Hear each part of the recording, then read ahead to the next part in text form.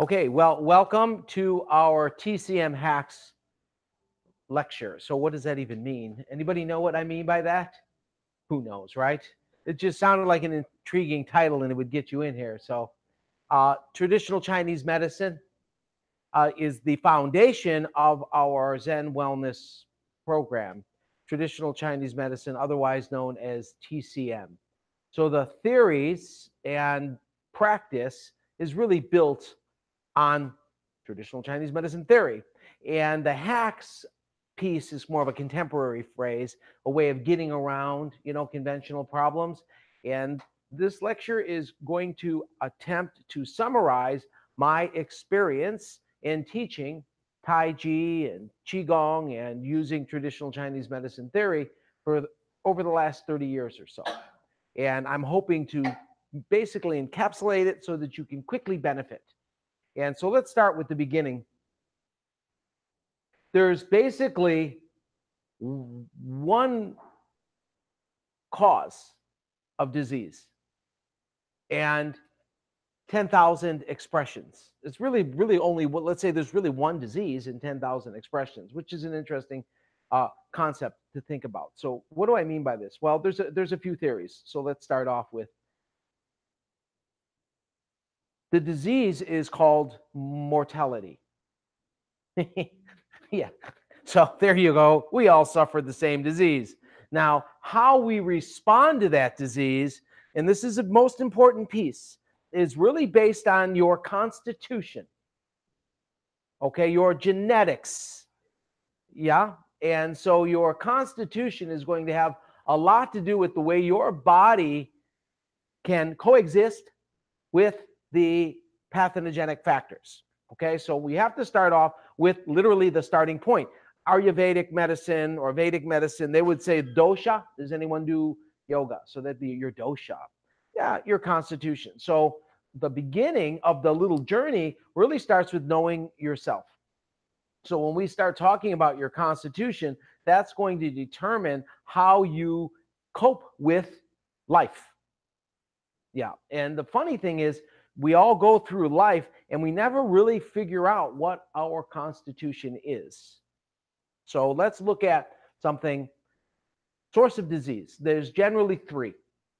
And one is exogenous pathogenic factor, the environment itself. Another one is your emotions, basically. And a third one is a chicken truck. Okay? So which means you get hit by a truck, you fall off of a cliff, a meteor hits you, something like that. So there's like trauma, unforeseen trauma, but really a lot of it has to do with the way you think, your emotions. Your internal or yin disease actually comes from the way you cope with mentally and emotionally daily life. External pathogen has a lot to do with your constitution. So external pathogen would belong to the weather, seasons, flus, all kinds of stuff, externally trying to enter the body. That has to do with, okay, how strong is my Wei Qi field? How strong is my immune system? Internally, that's bubbling up from the inside out, and that has to do with how you cope with day-to-day life emotionally. Those are really the major. So when I deal with clients, those are really the major. Now, you can say the third one, you're hit by a chicken truck, as my teacher would say. We don't have chicken trucks, but he came from Korea. There's chicken trucks on the street. You can get hit by a big old chicken truck. So I get it. So, but whatever, that's more like what we call an accident. And maybe, you can argue karmically, well, maybe though, accidents are really meant to be, who knows? So we'll talk about that in a whole other lecture as far as karma and accidents. But let's maybe agree, if we really want to boil this thing called the human condition down to simple pictures right now, we can all agree that we all suffer the same disease, and that's called mortality. Yeah. How mortality expresses itself is going to be based on our constitution. Our constitution is going to determine how we cope with external or internal pathogenic factors. Okay. It's okay. We'll wait for you to take the call. No, I'm kidding. So what we do is your phone should be off, but we call everybody just to make sure. And then we bill you $50 if your phone rings. So it's our fault. We're the ones that called you. No, I'm kidding. So just so you know, no big deal. It happens all the time. So really we need to kind of look at this and maybe upgrade this. And a funny thing is it'd be great if we were taught this in grammar school. Like basically, oh, by the way, this is your hardware, this is your software, this is how it works. We would save ourselves so much suffering. Now, there's paradigm shift, but there's this shift, especially in the Western culture, that your health care is the responsibility of somebody else. Somebody wearing a white jacket, and they're going to take care of you. And so, I don't know. You can say your finances are going to be taken care of by, oh, you know what I need to do? Me. And what I want you to do is deposit your funds in my account, and I'm going to take care of you. I've got you covered. You right? I'm better than a bank. So that's basically, I'm going to take a quick call. No, I'm not. I'm going to get rid of this thing turning off. So sorry about that. I thought I had it under control, but I don't. Boom, now I do. Okay, see that? I'm an expert. Okay, I thought I was. I don't. What? That's all right. That's what makes this fun. All right. Oh, no, I'm going back. I'm going back in. Haha. All right, good. Usually goes to like pictures of my son or something, which is cool. Okay, so that's good. So we have to look at then the concept of ownership. So I have, I'm what they call a doctor of Oriental medicine and a master instructor of Tai Chi, Qigong, Bagua, Xingyi, all of this stuff. And that's all fine and dandy. But what I found early when I started, treating people, especially here in the West, was this repulsive syndrome, which was entitlement. And so I got to the point where I put you on the table, and I didn't want to treat you. I just wanted to choke you out. And I'm like, uh-oh, this isn't for me. This isn't for me. I had the wrong bedside manner, because I would have this person who would do nothing about the quality of their life come to me suffering the same condition, which was, again, brought on by themselves. And somehow I've got ownership. It's like, doc, my head's killing me. And they're hitting themselves with a ball-peen hammer as they're saying it. The cognitive dissonance made me pretty much quit. Okay? So I became, the motto is screw you, get your own chi. Okay? I put a little plaque on the wall and everything. And because there's this, somehow somebody is going to take care of your health. You're entitled to health care, when really you're not. You have to earn it.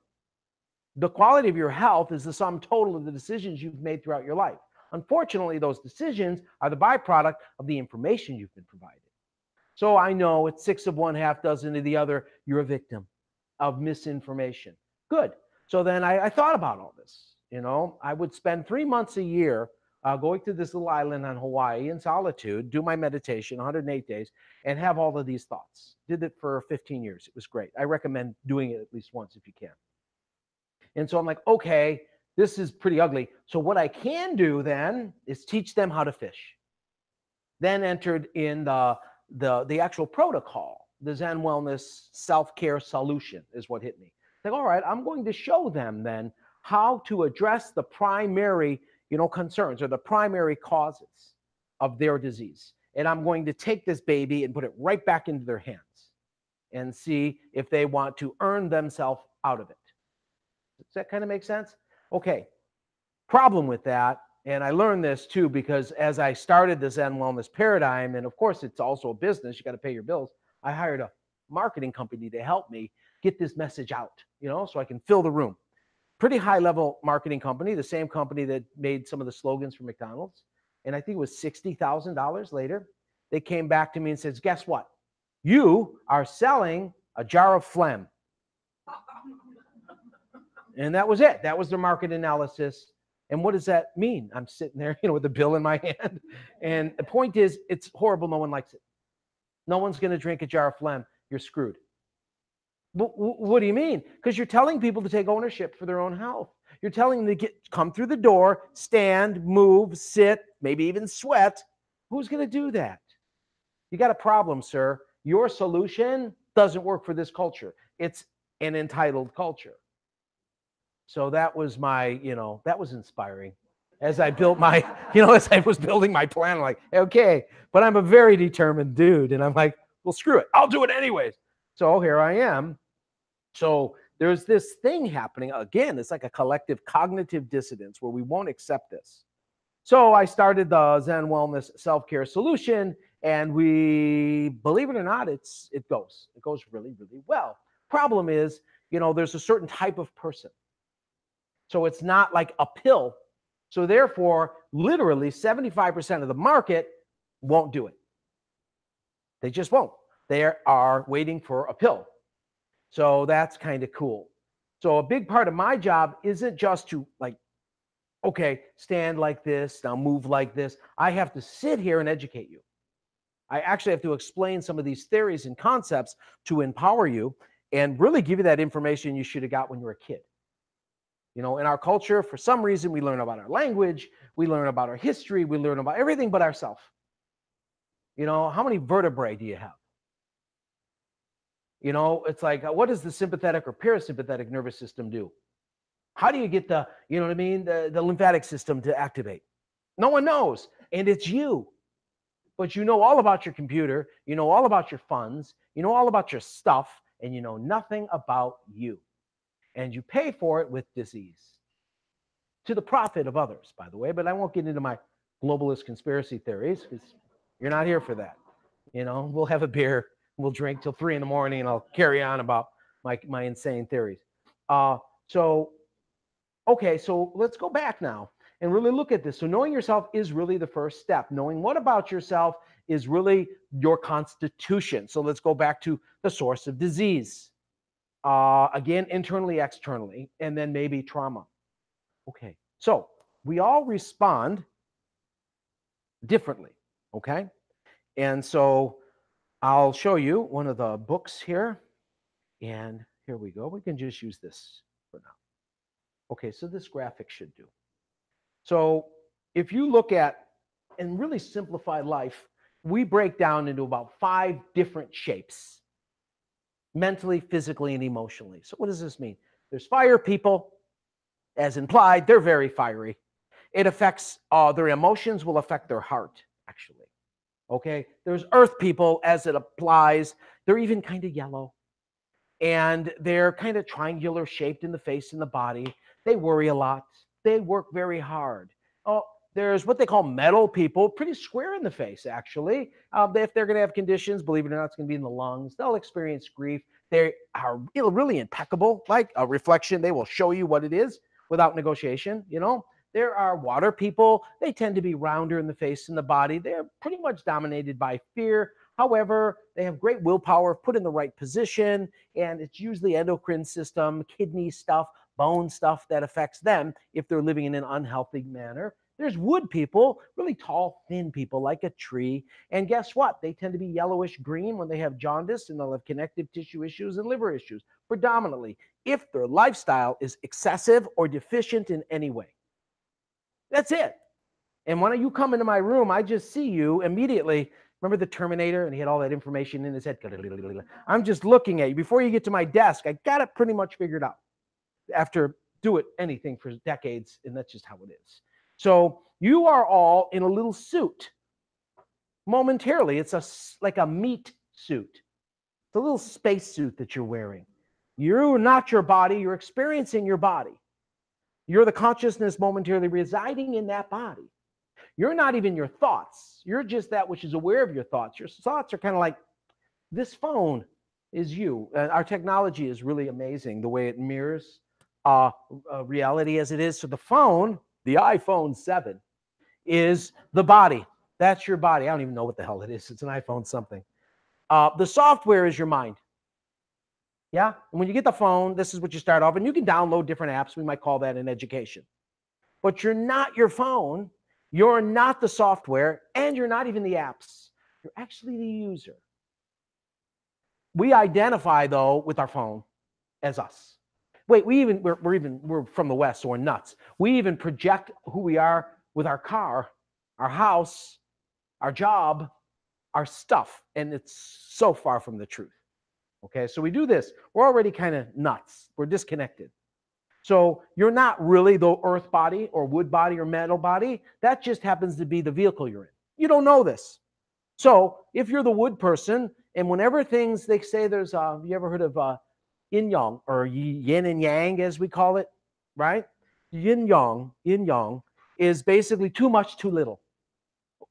Grossly simplified. There's actually 5 degrees of, yin yang expression, too much, too little, opposite, blah, blah, blah. But too much electric in that light bulb, which is chi, will blow it up. Boom, right? A surge. Not enough electric in that light bulb, and it'll go, right? And it'll flicker. You are a bio light bulb. You are a high-end device. Not made by Apple, but made by God. Whoever God is to you, you know. So this device, if it has too much chi, biomagnetic electricity, will explode if there's too much of it running through. Will flicker if there isn't enough. It is that simple. So now traditional Chinese medicine, when I was introduced to it, this is, first time I even started thinking about it was in the 70s. And then when I started studying it was 80. And it was almost like wizardry and witchcraft. You had to have a wizard hat and a chicken in your hand. And so because Western science couldn't figure it out. Now we've done a really good job. Carillion photography, we've been able to identify meridians, we've been able to, so now it's not. And it really lays nicely on top of quantum physics and all of this stuff. So it's like, okay, now we've got a matrix in which we can measure, which was before kind of magic. So this is good news for all of us. It'll be easier for us to kind of grok, and Western science is using it. As a matter of fact, physicians are being certified in the use of it, okay, which is awesome. And so we're going to look at this as, guess what? The first thing you need to do is understand your equipment. So you have a physical propensity and you have a mental propensity. We can call it an elemental constitution. Yeah. So I have kind of a metal type earth constitution. So I'm boxy. You see it? So I'm not thin and wafty. I look more like a block than I look like a twig. Yeah, you see it? So right away, you're going to say, okay, that's metal. But if you look at my face, it's kind of long, but I actually have a wood face. So your software is going to be revealed in the shape of your face. Your hardware is going to be revealed in the shape of your body. So my mind is quick moving, really creative, and look what I do. You see, that's wood is about springtime, growth, creativity. So you can just look at a person like me and say a wood mind, metal body with a touch of earth. Nothing's perfectly even. There's degrees of all of it. So then I already know where my issues are going to be physiologically. And so if I'm too much electric, too much chi, too much stress, it's going to express itself in my body.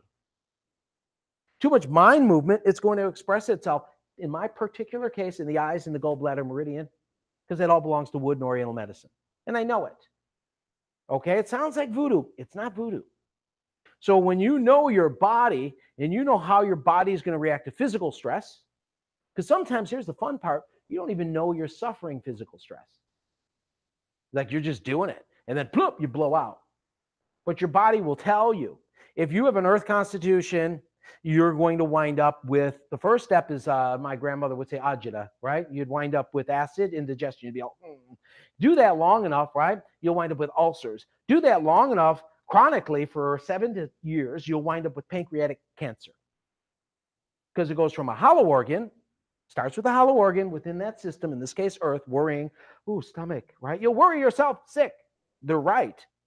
Now worry yourself sick with this high-pressure nightmare job or relationship for 7 years it takes for every cell in your body to basically duplicate, right? And become that disease. Then now it goes into the solid organ, and you've got a tough, almost terminal condition.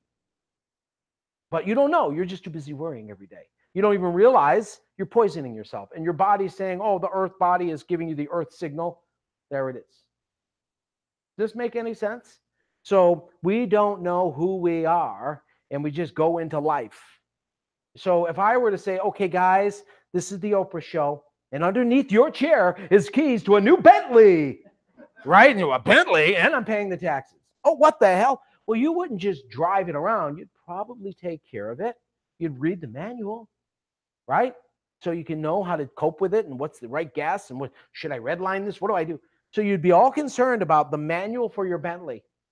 But your body, which is irreplaceable and worth a gajillion Bentleys, you didn't even open the manual. So that is the insanity and delusion of the Western culture.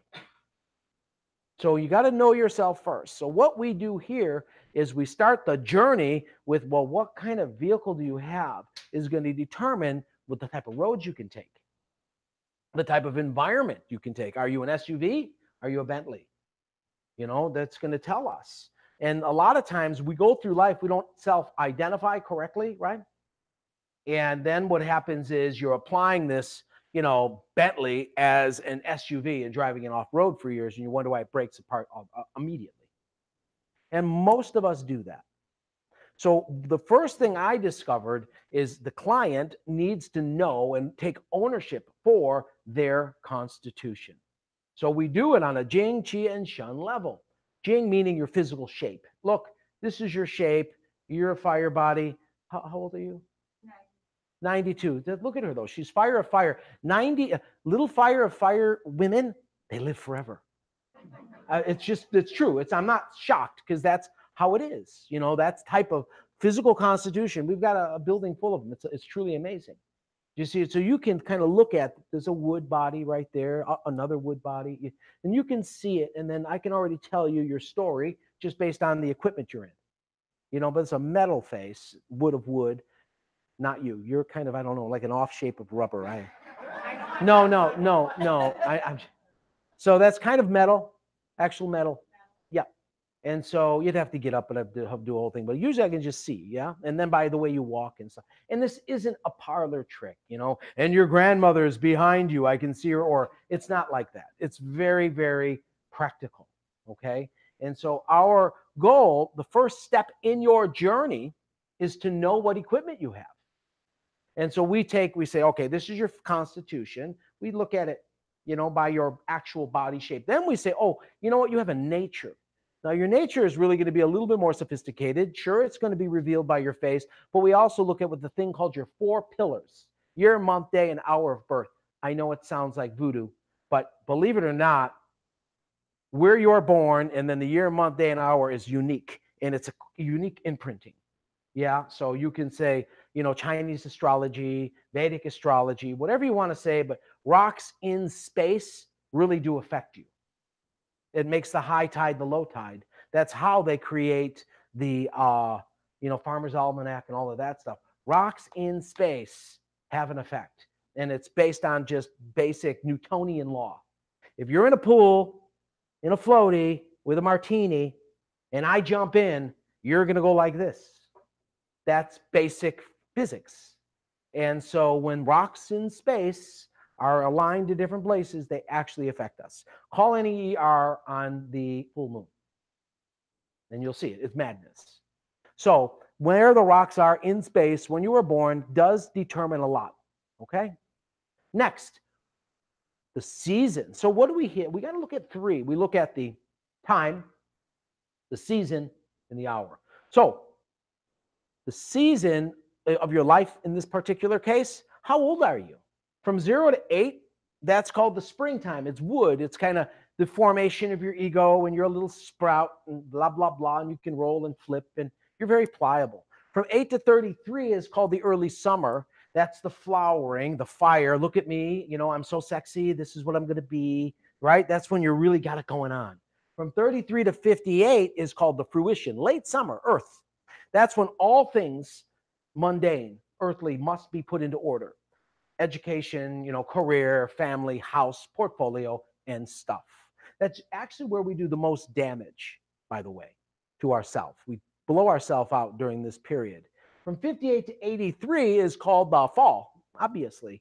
And that is the metal period of life. It could be gold or it can be lead. It really depends. In metal in Oriental medicine belongs to your lungs and your colon, large intestine. Those are things in which we remove waste. 70% of the waste is actually removed through your lungs via the lymphatic system. So really during this period of life, everything that isn't you and doesn't serve you has to be cut off. Or that's what kills you. That's why most of us die before 83. Because we don't let it go. It's kind of like you just left it in there and you're constipated emotionally. And it's these habits, usually your story and usually all your woundings and all the crazy crap you did to yourself up until 58.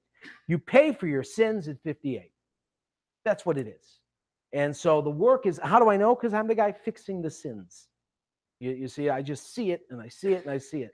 So from 58 to 83 is the alchemist, they call it, as far as like each one has a season. The alchemist is the one who alchemically has to turn this base metal into gold. And that means you need to put heat and pressure, right? If you were like making a sword. And then all of the impure comes and you remove the impurities. The heat and the pressure is actually the practicing, the cauldron.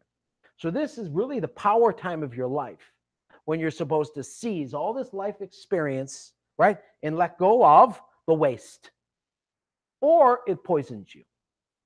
Very important piece. You'll see now you, this group, are the minority. You're the 10%. You're the mutants. You're listening.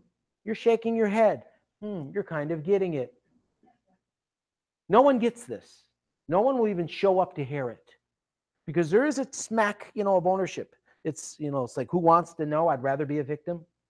And so by virtue of the fact that you're already listening to it, the possibility of letting go of the waste goes way up, because there's a receptivity there. It's a very important piece to understand. So this period of time is really important as far as the culmination of everything that happened before. Now I'm going to get really heavy on you here, because from 83 to 108 is the sage. And the sage is gone. The sage is the wise elderly person that actually, each one of these is an element, and that one happens to be water. This is the most important element for the children, the next element. The traditional Chinese medicine theory, goes like that. So fire creates the earth, which is the yellow one. The earth, you dig up metal. Metal you can melt into a liquid, which is kind of water. Water can be feeding all things wood, then wood feeds fire. It's a cycle. And in our society, the way we create over and over again the same ignorance, and generation after generation, we fall for the same tricks and we suffer the same unconsciousness, is because that link in the chain is broken. Each generation starts over again. That child is not being properly seeded by the wise elders, because the wise elders blew themselves out in the 60s. You see what I'm saying? Paid for their sins, and now they're gone. They're not inspired. You're going to be what? An example or a warning? That's it. And so really, it's about paying forward and making sure the green, the children, the sprout doesn't repeat all of the insanity you did. So that's called the collective evolution of the species. And if you look at our culture as we grow exponentially, we look at our species, what was it? World War II, there were 2 billion. 2 billion, now there's 7 billion. Oops. And guess what? Most of us are completely unconscious. So we're not exactly adding value. So we're just giving birth to generation after generation of unconscious beings. And whose fault is it? Yours and mine. So the real work is know yourself, so that then you can stand in your power and change the next generation, so that you already suffered. They should stand on your shoulders, not have to start over again. But we always do memory swipe, start again. Memory swipe, start again. If you look at families and dynasties that actually accumulate wealth and power, they don't do that. They make sure that that next generation is properly trained. And they make sure they don't start over again. And so we have an obligation to do that. Well, that's why I'm here. So that okay, how can you do it? Well, one thing is your example. Once you seize your power. Well, I was lucky enough when I started training, my teachers, in their 70s, 80s, they were powerful. I was a teenager, and if you bumped into one of them, you'll hit the ground. So my definition of what strong was changed. It wasn't strong like strong, let's do 50 push-ups. It was strong like, wow, standing like a mountain, moving like a river, and having this unshakable wisdom. Then that was cool. So my North Star got changed to this freakish, wow, look at that. That looks better than everything I'm seeing over here. This doesn't look happy and inspiring. I'm just going to be some blown out fat Italian guy. You see it? So by just them being there gave me the inspiration. Sometimes you don't have to say a word. Just by the way you walk through the room, stand like a mountain, move like a river in your power and with your grace. It shifts. That's also starting to show real wealth. You can have a Bentley, but if it takes you 20 minutes to get out of it, who gives a crap? Right? I mean, at a certain point, it's not what you have, it's what you can enjoy. And so, so these are some of the things we have to kind of go all the way back to treat, to hack these common disease, really is cutting off the roots, not dealing with the little leaves, the fruition of the disease. No, we want to get to the root of the disease, which is ultimately and unfortunately ignorance. Ignorance about the way is the knowing, as they say, Tao, knowing the just so. So if you can understand yourself, your actual constitution, hey man, I'm in a wood body. I have to watch out for my liver. I have to watch out for my joints. I have to, these are the things that are going to show me if things are too much or too little in my life. Oh, I'm metal. I better look out with my lungs. Oh, I better watch my bowel movements, believe it or not. It's going to express itself in my skin. Oh, I'm fire. And if you kind of know, that can save you. It'll also help you more effective with your lifestyle, how you eat, think, and move. It's very important. So we say, okay, we have these seasons in life which determine appropriate behavior. Now, in the West, we were all there. I was there. Remember when working out became popular? Right? We all had leg warmers on and headbands, and we were running the flash dance. It's like, we always take a good thing and turn it into poison. Have you ever noticed that? So now we're all sexy with leggings. It's really, that's so lame. So our definition of really what health is isn't even close. So, I was taught, my teachers who talk about Donghan Taoist, Korean and Chinese culture, their definition of working out is much different. They have 2,000-year-old workout plans. They've had generations live and die, live and die, live and die. They know what it's going to do. And it's not about, pumping creatine and running on a mill and getting out, you look great outside and you die of a heart attack. Oops. So we're still learning as a culture that health matters. And we're like the first generation that really, really is considering it. So why start over again? The intellectual property is there. Yeah. Now, when I was taught the intellectual property, there was no thing called the internet. So if you wanted to learn it, you'd have to find a guru, put on a robe and sit there and learn it. Totally, give yourself away for the information. Nowadays, you can get the information. So now my job is to take that information and create a context in which you can apply it, because the contents is everywhere. So the season of your life is a very important piece that we have to look at, because that's going to tell you what workout is appropriate. Fire workout is great for 18 to 33. But you show me a man that runs every day over the age of 50, I'm going to show you a man who's got destroyed joints that will turn to a stone by the time they hit 80. It's just not what you do. We think you should run. You shouldn't, unless there's a tiger behind you. Okay? So cardio is great during the fire period. So what happens is we'll get this antiquated, kind of half-baked workout plan, and we'll do it. And you know what? For the first 6 months, it'll actually benefit you, and then it'll turn to poison. And that's why people always change their workouts and they change their diets, because they don't know. They're picking jackets off of a rack, and they never took their measurement. So it's a very important piece to understand your constitution, understand your period, where you are in life. Okay? So it's all about time and timing. Really, it's about what we call a journey around the sun.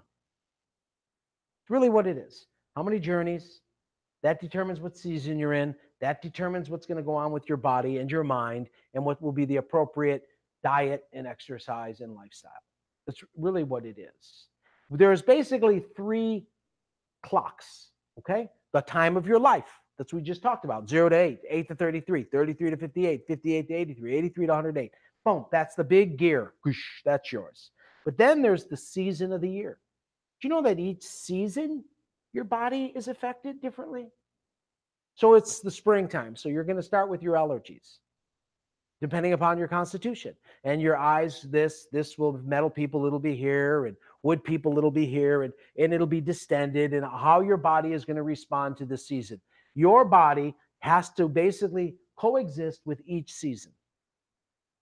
So if you don't know that, you're doing the same behavior, and sometimes it works, sometimes it doesn't.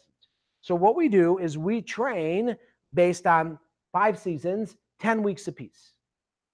Okay, that gives you 50 weeks. We take 2 weeks off for cigarettes and donuts. No. But you get the point.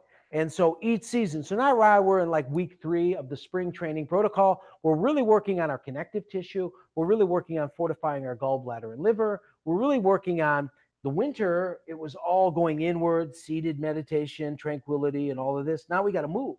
But if you go from this to that, you rip yourself apart the older you get. You try to get active in the springtime, you hurt yourself. Yeah, I'm going to join the, soccer team, or the softball team, and then you're trying to run around second, you blow your hamstring out.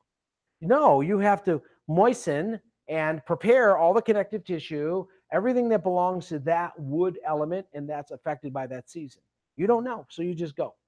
Each season, your body is going to be affected different. Then we'll move into fire. Now, fire, if you're going to be like active and really get that heart rate up, it's going to be, this is the safest time to do it in the early summer. You run the least risk of injury. Late summer is the best time to build muscle mass. Once a year for 10 weeks, you should concentrate on putting muscle mass on. Why? Because the older we get, our BMI shifts. So even if you're still 190 pounds, yeah, I know, but 30% of it's fat. You see what I'm saying? So it's like, but if you spent all year working on your muscle mass, you'd actually pull your connective tissue apart and misalign your joints and damage yourself.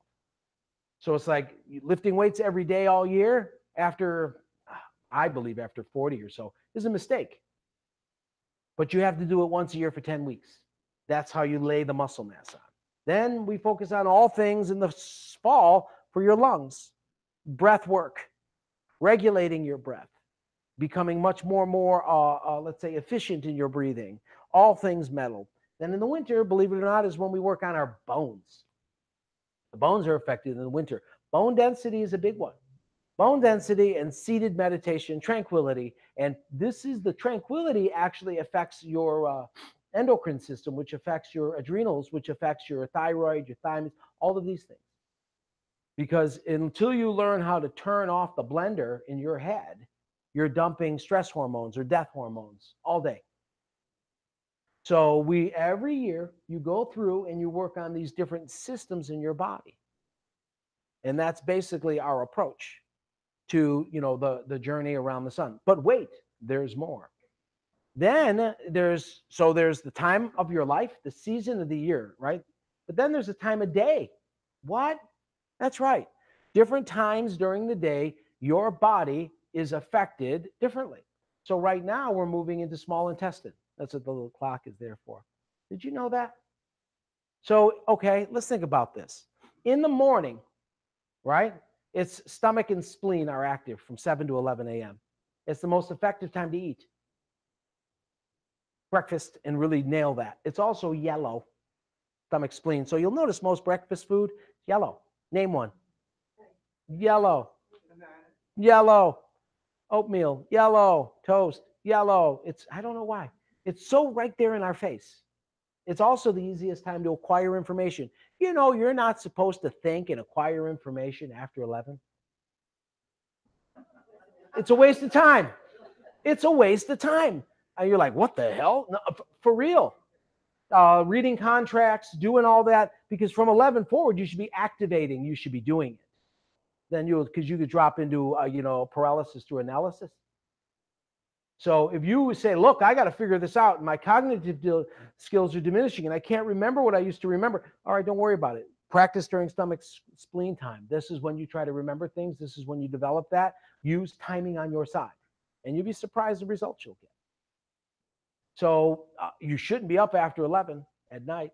That's when your gallbladder has to do all of the processing. Remember the 60s when you're up partying till 2 in the morning? You did a lot of damage to your body. You see, so there's I know you're all looking around. Studio 54, I was there. So, so we don't know. We just are like unconscious users of our soft and hardware.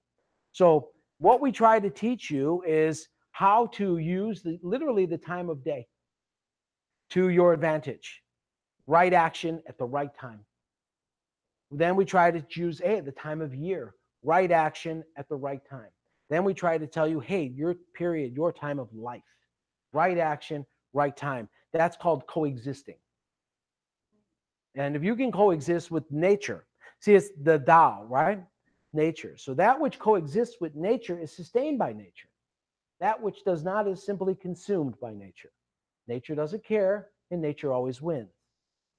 So, your arms are too short to box with God, kind of thing. Okay, so you want to go with the flow. Very important piece. So what I have found, the most important medicine is really kind of showing you this, because then that kind of shifts you and actually empowers you to actively participate in your process. Okay? I have one more question for you. Is it warm enough in here? Yes. Okay, I'll be back in an hour. I'm going to go and get something cool to drink.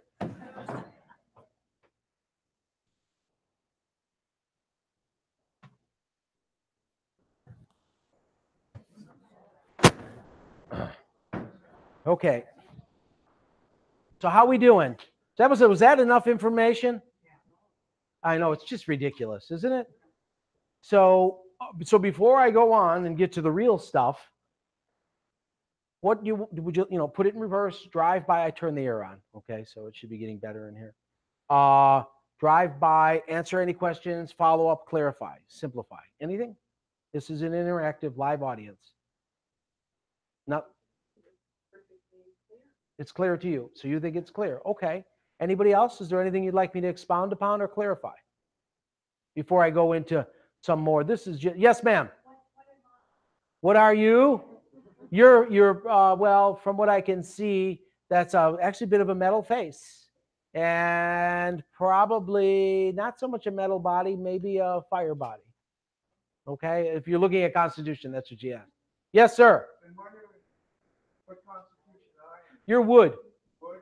Wood and wood again. Yeah.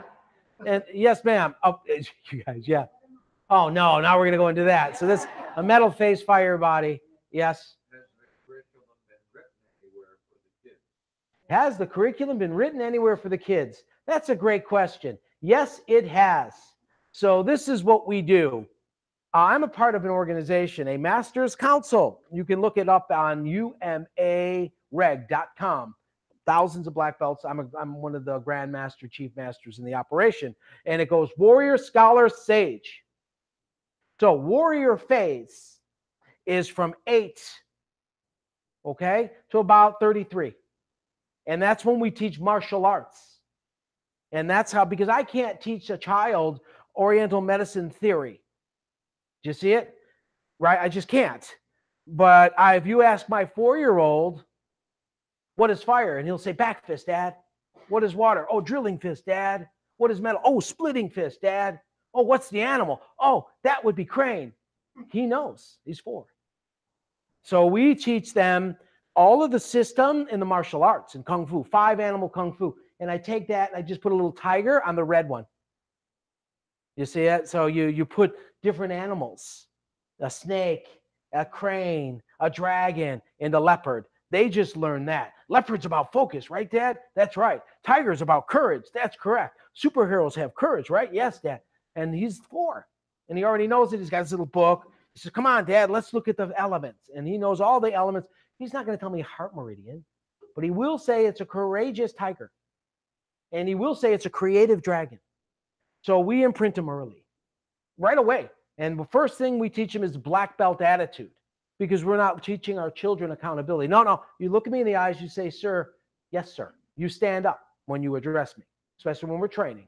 You ask to sit down when we're training. And we teach them what we call a black belt attitude. Thank you and please. All of this is important for the discipline, because later I'm going to teach him how to basically kill a man in 3 blows. And if he doesn't have the discipline, I've created a big liability. So we first start off with, I have to teach you discipline. And we have them, they'll stand. This is the best ADD pill in the world. I'm serious too, because you're burning the thrusting vessel. Sounds like a joke, but it's not. You're burning the Chong Mai, which is helping them focus their mind on one point. And they start shaking. And when they're shaking, their nervous system is developing, because I know it's the thrusting vessel going from their perineum to the top of the head. We start early, right away. And we are a nation of black belts. Our children are the warriors. Now the scholars, we start teaching them how to be teachers. So now you're dealing with the 30-year-olds, the 40, 50-year-olds, and we're teaching them now the medicine. So now what is fire? Oh, well, that's heart and small intestine, and that's same system. Now we just lay the matrix of energy on it. First was just a matrix of physical body on it, Jing matrix. Then the last is the sage, which is you. And that's 58 to 83. Now we start teaching you the philosophy and the wisdom as it applies to the season and the natural flow of nature. It's always been warrior, scholar, sage. You go into the temple at 8. That's what they would do. My lineage, they would find, I was lucky, I was taken as an apprentice. I started at 16, and I was taken as a direct apprentice to my grandmaster at 21, and lived, that was 18 years. And so they just find, and they train them from 8 to usually about 33, send them back to the village to take care of the village. Then they come back to the temple and die. And that's what that is. That big picture is a temple. That's a Huashan. That's in China. And you start off in the base, which is the monastery, and you learn all the stuff and the martial art. Wow. And then you go up, you learn the calligraphy. Then you go up, you learn the instrument, in this case, a woodwind. Then you go up. By the time you get to the very top, there's just hermit caves. And the elders stay in the caves, and you go in these caves. They're beautiful. They're 20 stories. They're 20 feet high. And it's just all books and stuff. Really cool stuff. And the guys from the seminary have to go up that 9,000-foot mountain and bring them their food and listen to them. And that's a perfect loop. And so now we don't do it like that because we're here. We've got Walmart. So, but right, it's right, but we can still make it work. So we have our martial arts schools where we do the black belt attitude. And then we have our medical Qigong instructor where we do the scholar, and then the sage. You're in the sage group for wellness. So it's still the same. My job was the impossible task of taking this culture and translating it into English. So when I started this, it was that. You go to Asia, you get rid of all your stuff, you wear one of those big Taoist robes, you eat kimchi, you sleep on the floor. And my grandmaster would talk about it, and so many people are going to learn this. And I'm like, bullshit. It's like, what? I'm like, nothing.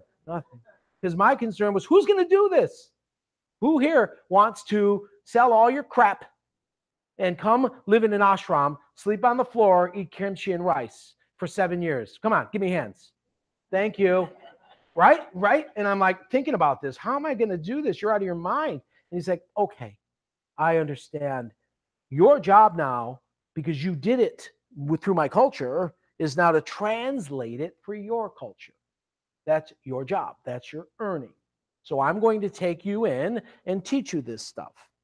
And now you're going to turn around and speak and present it in their language and their way. These calls that earning. That's how you earn your place in our lineage. So that's been my job. And the rest of my generation, the council, is to kind of, all right, how are we going to do this? Because when I did it, my dad, everybody, I was in a cult. As far as I was concerned, I was in a cult. What are you in a damn cult? You're going to make a living in your pajamas? That's what you tell me. You're supposed to be a cop. I'm a Chicago cop. My grandpa, my uncle, they're all cops. Everyone's a cop. And here I am, walking around. He used to call me Bruce Lee, and he tormented the hell out of me. You know what I mean? He's like, all right, Kwai Chain King, just come on over here. And so, but, so So, but we do warrior, scholar, sage. And we do teach the children first black belt attitude, strength, discipline, physical fitness. We teach the middle age the mechanics of chi, acupuncture, the meridians, all that stuff. And then in your case, we teach this topic. Yeah. And that's how we do it. Good question. Any other questions? Yes. If the face is the face is one element and the body is another. Yes, wood lady. What do you look at for the physical constitution? Well, the face is going to tell me what the intellect is. So you have wood intellect. I'm pretty much, you're probably what, under 5'5"? You're not standing. How tall are you? 5'5.5". Pretty good. She was sitting. And so probably fire body. So fire wood. So fire body, I'm assuming moving is good for you. You have to move. You've got to move. Wood, earth people want to sit. Earth people. But we all, guess what? If we sit too much, no matter what, deconstitution, you turn into water and earth, mud. You do. So you can be metal, you can be fire, you can be wood, but you can turn into mud. Yeah, so that's the good news. Yes. I love what I'm hearing, but at the same time, I may have been one of those people that my body destroyed a little bit at that younger age. That's right. And I'm at the stage. So where do I go from here? Well, you're screwed though. No, yes. No, sorry. Right? No, I'm kidding. Okay. So the first step is, the question is, hey, I'm here, I get it, but guess what? I probably did a lot of damage during that earth phase. What do I do now? Well, by the virtue of the fact that you're asking the question is already part of the cure. Because the change starts here and it's expressed there. You might not be able to go through restoration. I might not be able to bring you back to the warrior. Do you see it? Warrior, scholar, sage. I'm lucky. I can do all the warrior stuff. Those of you that know me know it. I can do all the crazy stuff, okay. But some of you aren't going to be able to do warrior. But you can do scholar and you can do sage, and we can do restoration. Now, the average person is 7 years older biologically than they are chronologically. So our first step is just to make a 60-year-old a 60-year-old. You see it? Now, in theory, though, the body is designed to operate at biologically 45 years of age until death in order to deal with the natural world of predators and, the stress of gathering and hunting. There aren't any, handicap parking or anything in the nature. You just become food. And so, okay. But reversing it to the point where at least you can balance yourself out and maximize your physical potential, truly identify, oh, wow, yeah, okay, I've got this. Because I've got people that have all kinds of physical issues, and they go through the whole curriculum, based on their ability.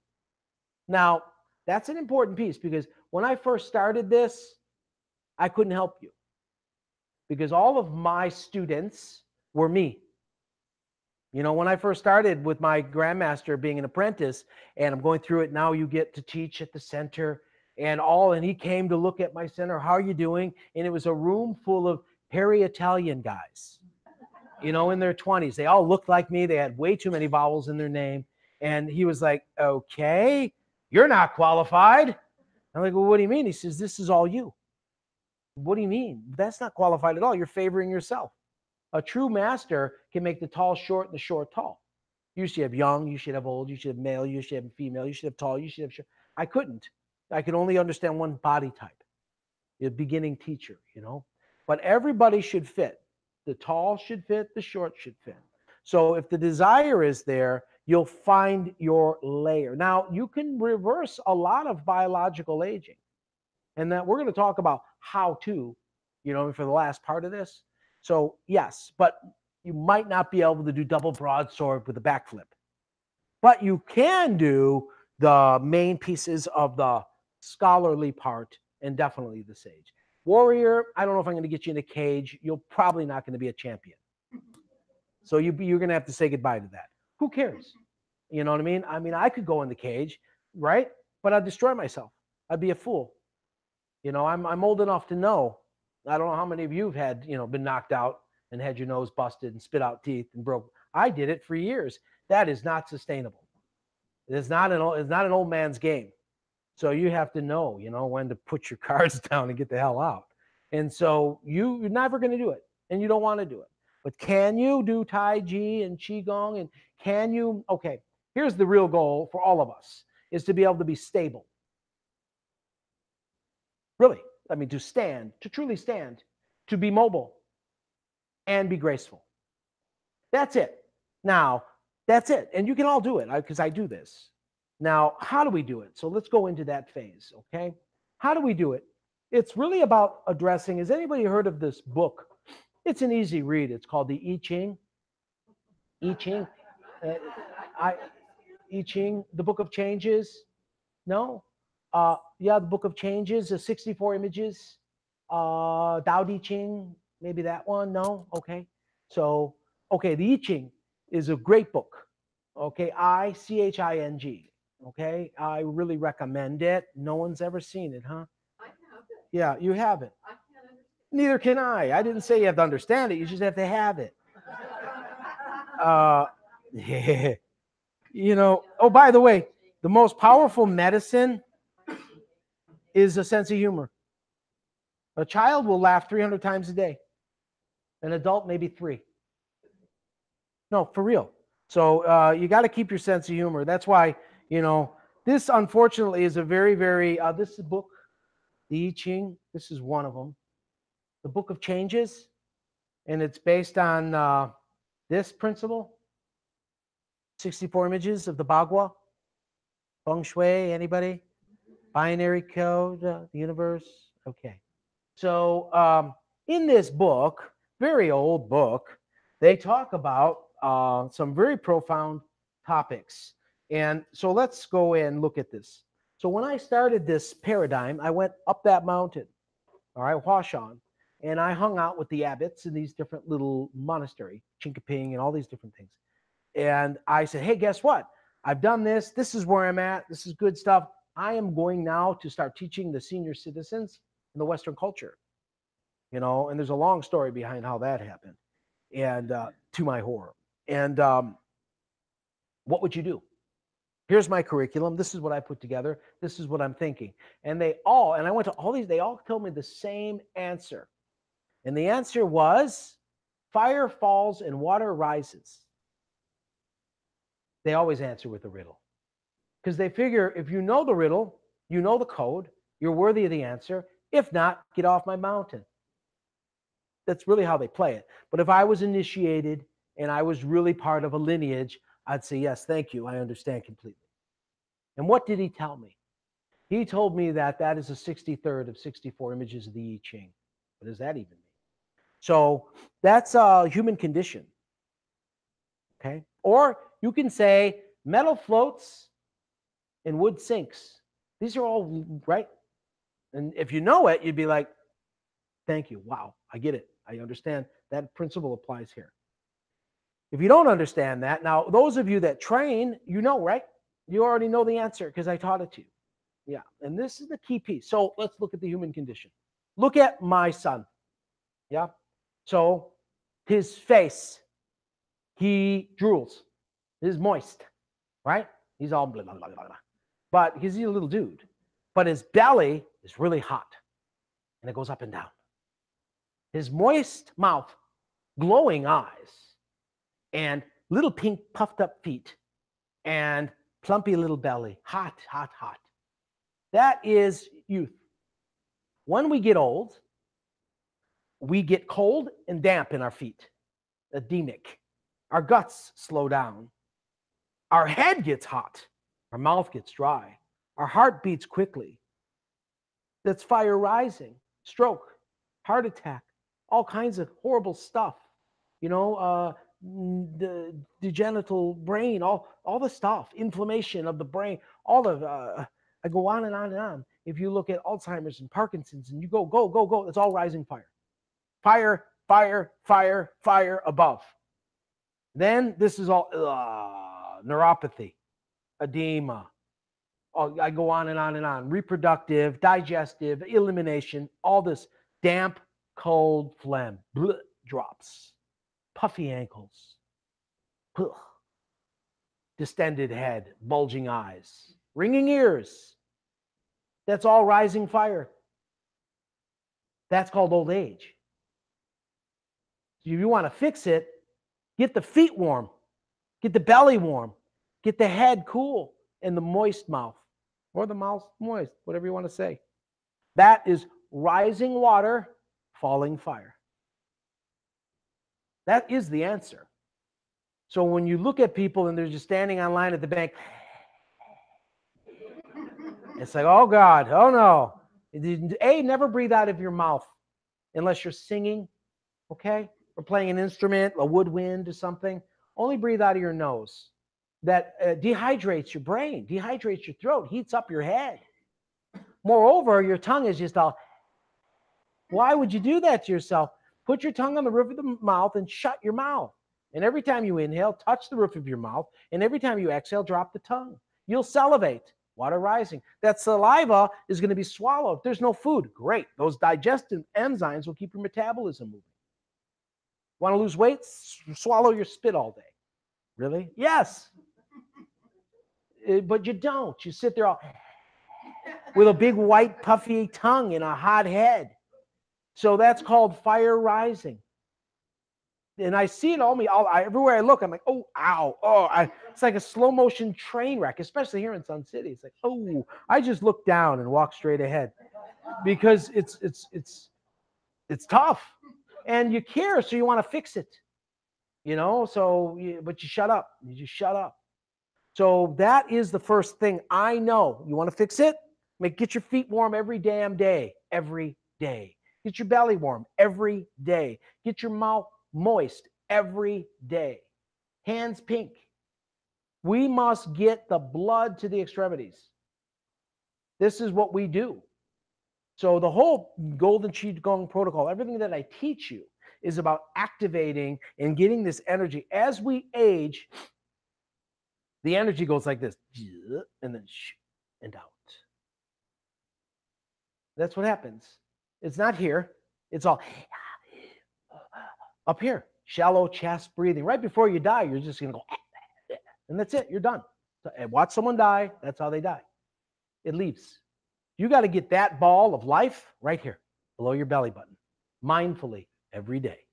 And what we do is bring that ball of life below your belly button. We call it the golden chi ball, right where it belongs every day. That's the most important piece, because now you're heating up your guts. You're warming up. See, the blood, chi is kind of a generic term for oxygen in blood and nutrients within that blood. That's all it is, chi. So where blood flows, chi goes. So, but what happens is the blood pools here. Turbid fluid drops and the blood pools, and it doesn't get your extremities. So death begins in your extremities. So everything we do is about getting the blood to the tips of the fingers and toes every day.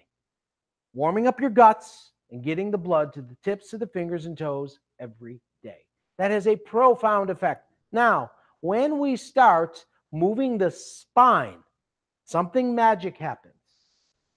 All right? So your spinal column, everything I do moves, everything, all of our movement is moving the spine. Constantly moving the spine. Constantly. When I move that spinal column, it basically palpates the spinal cord, which propels cerebral spinal fluid up into the brain. Now that's supposed, it's passive. I know, but you have to do it. Just like the lymph system, you have to do it. It's just going to sit there. So every vertebrae has to move every day, every way. Now, when that goes, whoosh, oh man, now you're bathing the brain. Your brain sits in your skull like a puffy, hot cotton ball for decades. When you sleep, it's supposed to reduce in size by 10%. It doesn't. It just stays like that. So by regulating your breath and moving your spine, the literally size of your brain decreases, and you can enjoy this thing here that we do in Zen Wellness. It's called brainwashing. They actually called it muscle tendon brainwashing. But I'm like, I can't call it that. And it comes with a free glass of Kool-Aid. So no brainwashing. Right? It's like, guys, you can't sell that. So, but by regulating the breath, you're going to really start to have an effect on the chemicals you're dumping. The specific death hormone in this case is cortisol, which creates inflammation. We regulate the breath. We decrease the size of the brain. We basically move the spinal cord, propel the cerebral spinal fluid, bathe the brain. Nice. That's water. What we call that is the water part. The fire part, back to fire and water, pink hands, pink feet. Mixing Con and Lee, fire and water, every day. That's alchemy, according to them. So whether you're, a young athlete or someone who's had some physical challenges throughout life, doesn't matter, it'll affect you. Because really the goal isn't to become a great wushu athlete. The goal is to be able to move gracefully and powerfully throughout your life every day and then die. For real. That's called dying well. All my teachers lived every day until they died so far. They taught, sat down, and died. That's awesome. All of them so far. All of them. They called their pocket, if you will. They knew it. And so that to us, we watch how the masters die. And so they don't die, they leave. And so that's really, living, again, being that awesome elderly example. How did he go? Not how did he live, how did he die? Very important piece. And so what we work on is the restoration of that system of fire and water. Getting the fire to drop where it belongs, right here, a nice warm gut. So you can basically digest. You can assimilate your nutrients, right? You can actually fortify the body. Then all of this is moist. Getting your hands pink. How much blood can you get to those extremities? All the work we do is for that. Then you can stand like a mountain, move like a river, and have that grace. As we age, we start to ratchet. So even if you don't get great at this, I have an army of people that are horrible at it. I never tell them that, by the way. Thank God they're not here. But they're just the worst. But who cares? I trained, fighters. I trained the military. I trained people to do great in tournaments. I did all that. But they didn't benefit anyone. You see, if you can seize your power, you'll benefit a generation by being something they want to be. We hide our elders because there's nothing sexy about them. It's true. We are in that culture. If you can't get on the stage and twerk, we don't want to see you, right? It's just disgusting. Isn't it us? It is us, admit it. So it's not like we cherish the wisdom of the elders. We're like, damn it, they're stealing all the sugar at Luby's. Get them out of here. Right? It's true. And so that has to change. I'm no kid. I get it. But, how you move and how you stand and how you go through the world has a huge impact on the psyche of the generation before you. And that's the sage. Yes. I have a question. I agree that the moving is so important. However, if you have something like I have, chronic dizziness, that no big shot anywhere in this country has been able to pinpoint, it's very difficult to move and walk because you're not stable. Yep. What would you say? Three things. Well, number one, firstly, I'm sorry to hear that. Okay. It's a water issue, by the way. Okay. We're dealing with middle ear. It's a water issue. Okay. Just so you know, it's a water issue. Okay. I know that, but I'm not looking at it from Western physiology. I'm saying it's a water issue. Okay. So, but that's cool. Doesn't matter. You're not dead yet. You have to move. Okay. So first step is sit. Seated meditation daily. Regulating your thoughts. Basically, dropping into no thoughts is your number one responsibility. Number two, stand. And I'm saying actively stand. If you can't move, great. Can you stand like this for 30 minutes a day? Sure you can. Probably not today, but start. You have no excuse. Stand. Regulate your breath and stand. And I promise you, if you meditated every day for 30 minutes, which would be about 108 breaths, mindful breaths, 4 seconds in, 4 seconds out, take you about 28 minutes. And then stood for a half hour every day. It'll take you time to get there. You'll be able to move. And even if you're dizzy, you'll still be able to move because you'll be stable. And let's say you don't and you fail. You still dropped into tranquility from seated meditation, and you still actively stimulated what they call the thrusting vessel in their nervous system. You still increase the quality of your life without moving. So if you can't move, so what? Sit and stand. No excuse. And that's what, if God forbid, if that's what I had to deal with, or if you were my mother and you asked me, which Italian mothers will never ask their son, by the way. So, so I just pretend you're my mother so I can get like some of that energy out because it makes me nuts. And so that's what I would do, Mom. Now she won't listen. Damn it. So what body well, I would have to say you're probably, not moving a lot, but how tall are you? 5'6"? Yeah. So it's possible metal with maybe metal face, possibly. But again, we turn to water and earth, which is kind of mud if we drop out. So it's almost like hides behind it so that I have to really look. If that makes any sense. So the more balanced the body is, the quicker it reveals its elemental constitution. Yeah. Any other questions? Yes. Oh, you have a metal face. I think you might have an earth body. I haven't seen you stand up, but maybe. Metal face. Yeah. Yes, ma'am. Yeah, you're fire face with the earth body. Yep. Yep. Yes, ma'am. Why? Because I said so. What the hell? Why should we read the I Ching? She had the audacity to ask. Oh, you shouldn't. Most of us, the I Ching is a big problem because we think it's an oracle. We use it as an oracle. Ooh, should I marry him? Oh, should I buy that car? You're not qualified, and all you'll do is destroy your life. So you first need to actually understand how to build that image right there. Anybody in my group that reads the I Ching, I give them a piece of paper and a pencil, and they can build that image, right? They can. Then they have to be able to translate and interpret pre-heaven, post-heaven, 9 gates, blah, blah, blah, reviews, a reflecting view. Then they have to be able to sit, stand, and move, and then they can read it. But why would you want to read it? It's 4,000 years. We got talking about the no water to feed the wood, no wisdom of the elders. So let's just pretend you had an uncle that was 4,000 years old. I'm just saying. Would you ask him advice? Damn right you would. So this is about preserving the wisdom of humanity. And there's 64 phases that we go through in life, no matter who you are. Some of us are unconscious. That's why these lines, bottom 3 are, I don't know what the hell I'm doing. I'm just stumbling through. The top one are, I have a sage, our emperor's knowledge. So it's a way of consulting the wisdom of the sage and maintaining connection to the generations before us. You ever hear of a guy named Confucius? He did a lot of commentary work on this as well. So these are, preserving the human intelligence so that you can bring it to bear on your daily life and not have to start over and over and over again.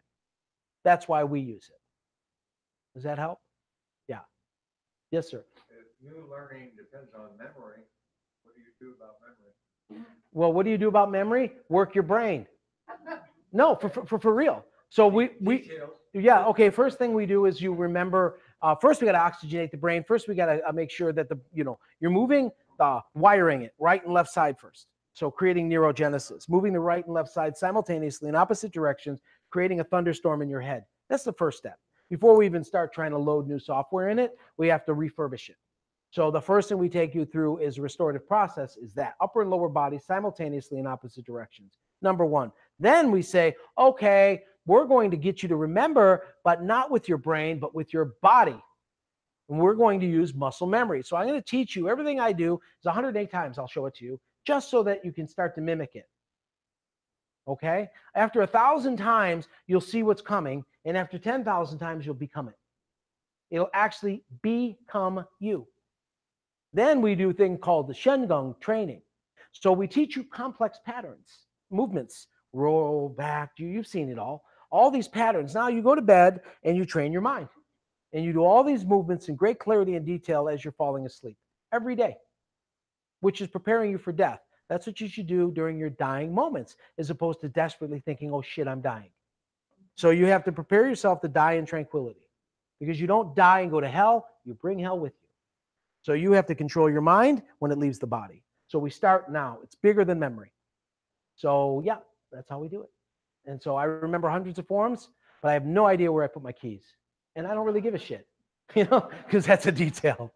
So there's different levels of memory too. Everyone thinks I'm like an idiot sage because I can't remember anything, but I can remember everything, if that makes any sense. So we have to understand which memory counts and what's junk. So I hope that kind of helps. So yeah. Any other questions? Okay, so let me do a quick summary. All right, so here's the summary. At the bottom line is this is what we have found. The journey around the sun is the answer, because it's not just about information, it's about a experience. It's not about learning this, it's about becoming it. And in the West, we want to learn, take a test, and move on. It's not going to be this. You cannot learn to be healthy. You have to earn to be healthy. So by going through this journey around the sun, what we have found is that with each season, going back to your memory concern, is we live each season and all the teachings within the season. So in the winter, we think about all things winter: seated meditation, bone density, endocrine system, kidneys, bladder, the color blue, salty food, all the things that belong to winter is all we think about. We're not even worried about anything else. Then we move into spring. Okay, it's time to move.